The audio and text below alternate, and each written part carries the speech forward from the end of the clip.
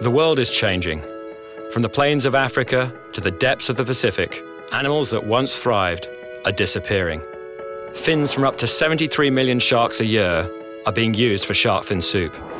The world's wild tiger population has decreased from 100,000 in 1900 to an estimated 3,200 today. Up to 35,000 elephants a year are killed for their ivory. Over 90% of the world's rhinos have been lost in the past 40 years. These animals and many others have been trapped and killed, mainly for profit. The illegal trade in wildlife is estimated to be worth between $10 and $20 billion every year, with only trafficking in arms, drugs, and people more profitable. Even with new laws and regulations, animals continue to die at an alarming pace. But WildAid is fighting back. WildAid is the only organization in the world to focus on ending the demand for these products. Our work has been focused in Asia, where demand is the highest.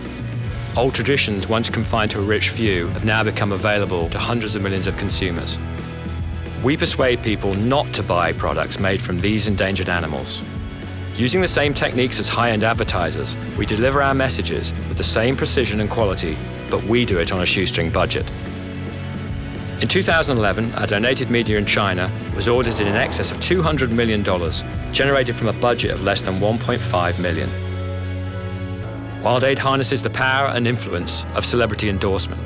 Our list of ambassadors includes over 100 celebrated names from around the world.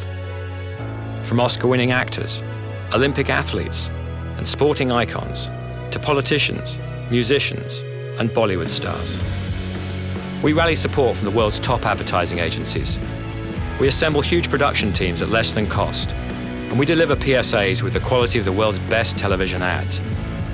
As a result, WildAid is the leading environmental communicator in Asia.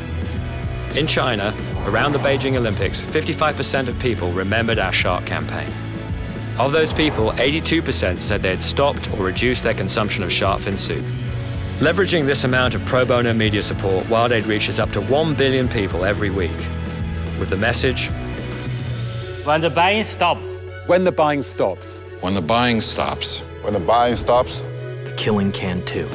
We need public will and political will to pass laws to protect our wildlife and to make sure those laws are enforced. And we need to end the demand for these unsustainable products. To do this, we need to make conservation aspirational and exciting for people all over the world. And that's what WildAid is trying to do. Join us. Together, we can end the illegal wildlife trade.